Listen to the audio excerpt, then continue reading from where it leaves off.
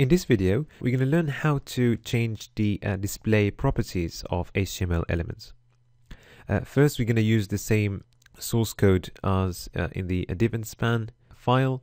And now let's try to make the Facebook div hidden. So if we want to hide the Facebook div, and also we want to preserve the space that Facebook is taking now, we're going to use the visibility property. So syntax is easy, visibility is set to hidden. And now we see that Facebook now is hidden, but it's still preserving the space it was taking up before.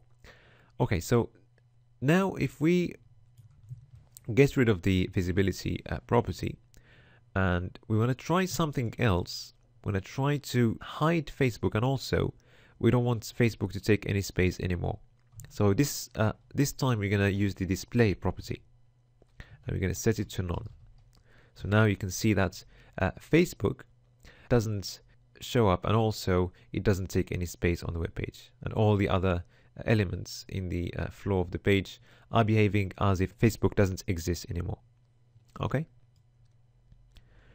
so another thing that we use the display property for is to change the way inline elements are displayed. So if we want an inline element to be displayed as if it was a block element, we use the display property.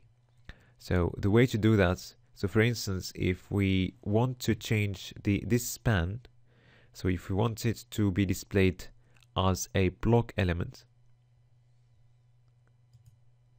so we're going to use the display property and we set display to block. So now this span is displayed as a block element, but it's still an inline element. So which means that it's not allowed to have other block elements inside of it. It's still an inline element, but it's just displayed as a block element for now. And we can do the same thing for block elements to transform them to or display them as inline elements.